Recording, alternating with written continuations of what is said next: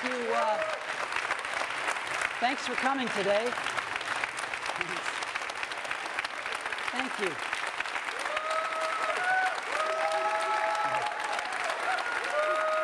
Thank you.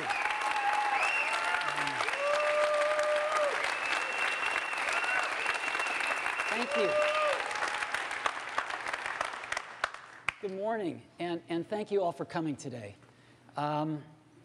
We want to kick off 2010 by introducing a truly magical and revolutionary product today. But before we get to that, I just got a few updates. The first is an update about iPods. A few weeks ago, we sold our 250 millionth iPod. And iPods have changed the way we discover and purchase and enjoy music. And with 250 million of them, I just didn't want to let this moment pass without just recognizing it. It's pretty amazing. And so that's our first update. Second update is about our retail stores. You know, we now have 284 retail stores. It's amazing. And last quarter, the holiday quarter, we had over 50 million visitors to our stores. 50 million people in one quarter. One of our newest stores is our fourth store in New York City. It's on Broadway, a few blocks up from Lincoln Center. And it's really beautiful. This is a shot of it before it opened. It'll never look this good again. Here it is on opening day. And a shot across the street. It is so wonderful to be putting these stores with their phenomenal buying experience right in the neighborhoods of our customers. It feels great. And so this is one of our latest and greatest retail stores. Next update, store of another kind, the App Store. An incredible phenomenon, delivering applications to iPhone users and iPod Touch users around the world. We have over 140,000 applications now on the App Store. And a few weeks ago, we announced a user downloaded the 3 billionth application from the App Store. This is in around 18 months since inception. 3 billion applications in the App Store. And lastly, we started Apple in 1976. 34 years later, we just ended our holiday quarter, our first fiscal quarter of 2010, with $15.6 billion of revenue. I don't even believe that. Now, what that means is that Apple is an over $50 billion company. Now, I like to forget that, because that's not how we think about Apple, but it is pretty amazing. Now, where does Apple get this revenue? It gets it from 3 product lines: iPods, iPhones, and of course, Macs. Now, what's really interesting about this is that iPods are mobile devices. iPhones are all mobile devices, and most of the Macs that we ship now are laptops. They're mobile devices too. Apple is a mobile devices company.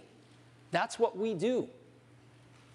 And we asked ourselves, with $15.6 billion of revenues last quarter, how does Apple stack up against all the other companies that sell mobile devices? And it turns out that by revenue, Apple is the largest mobile devices company in the world now. It's amazing. Apple is larger than Sony's mobile devices business, selling great camcorders and digital cameras and stuff that they make. It's bigger than Samsung's mobile devices business with all their handsets that they sell. And by revenue, it's even bigger than Nokia's mobile devices business with all of the handsets that they sell. Apple is the #1 mobile devices company in the world. So those are the updates that we have today. So now let's get to the main event. I chuckled when I saw this.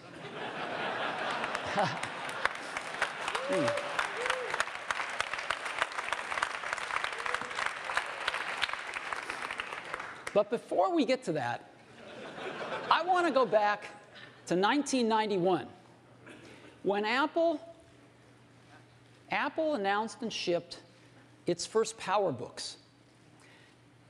This was the first modern laptop computer. Apple actually invented the modern laptop computer with these PowerBooks. It was the first laptop that had a TFT screen, the first modern LCD screens. It was the first laptop that pushed the keyboard up, creating palm rests, and had an integrated pointing device, in this case, a trackball. Well, of course, almost 20 years later, we've got incredible laptops now. Just a few years ago, in 2007, Apple reinvented the phone with the iPhone. And a few years later, we've got the great iPhone 3GS, the best phone in the world. And so all of us use laptops and smartphones now. Everybody uses a laptop and or a smartphone. And the question has arisen lately, is there room for a third category of device in the middle? Something that's between a laptop and a smartphone. And of course, we've pondered this question for years as well. The bar is pretty high. In order to really create a new category of devices, those devices are going to have to be far better at doing some key tasks. They're going to have to be far better at doing some really important things. Better than the laptop, better than the smartphone. What kind of tasks? Well, things like browsing the web. That's a pretty tall order. Something that's better at browsing the web than a laptop? Okay. Doing email. Enjoying and sharing photographs. Video, watching videos. Enjoying your music collection. Playing games. Reading ebooks. If there's going to be a third category of device, it's going to have to be better at these kinds of tasks than a laptop or a smartphone. Otherwise, it has no reason for being. Now, some people have thought that that's a netbook. The problem is, netbooks aren't better at anything.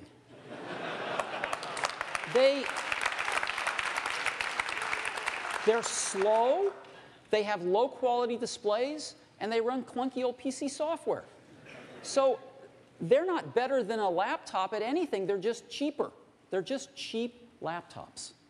And we don't think that they're a third category device. But we think we've got something that is. And we'd like to show it to you today for the first time. And we call it the iPad. So,